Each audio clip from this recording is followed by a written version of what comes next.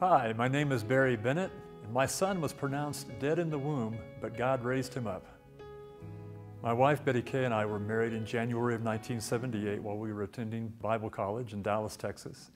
And in August of that year, we went forth to Mexico as missionaries. What we didn't know at the time was that she was already expecting our first child. And so we arrived in Mexico without that knowledge, but a couple of months later, it became apparent that she was indeed pregnant. A few days after finding that out, perhaps a week or two had gone by, she began to experience severe difficulties in the pregnancy, a lot of hemorrhaging, and we became quite concerned. And though we didn't speak Spanish, we sought out a Mexican doctor who did speak English, who had been trained in New York, and we went to him for a consultation. He ran a number of tests on Betty Kay, including a sonogram, which was somewhat new at the time.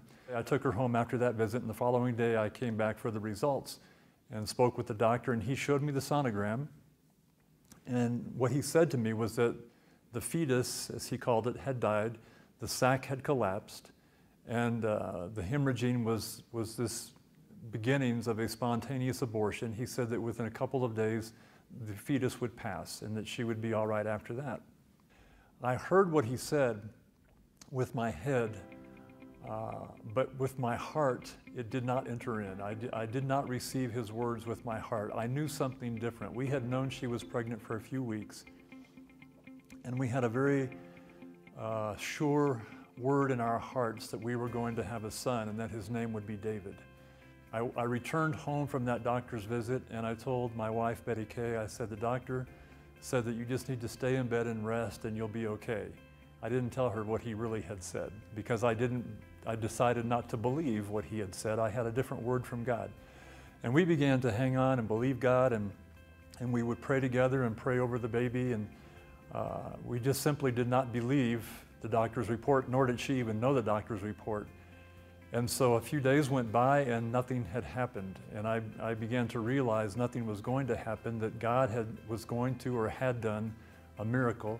And so once some time passed, we decided we did not go back to that doctor. We moved back to Texas for other reasons. And in Texas, we did find another doctor. And that doctor did not notice anything out of the ordinary. And the full pregnancy passed, including 2 extra weeks. What may have happened in those 2 weeks, we don't know. But we do know that David was born 2 weeks late, but perfectly healthy, with no complications and no problems. And he's 34 years old today and is a blessed young man.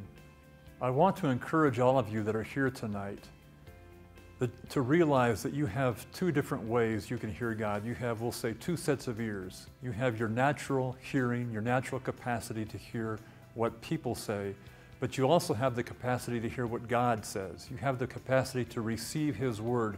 The Spirit would bear witness with your spirit.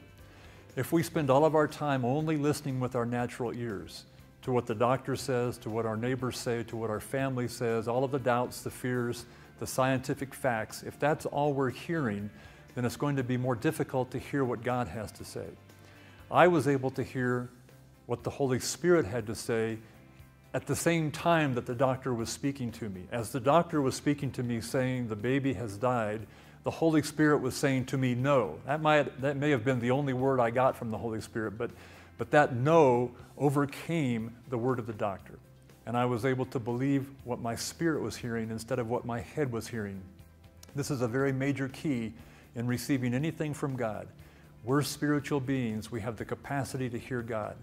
So let His Spirit minister to you tonight.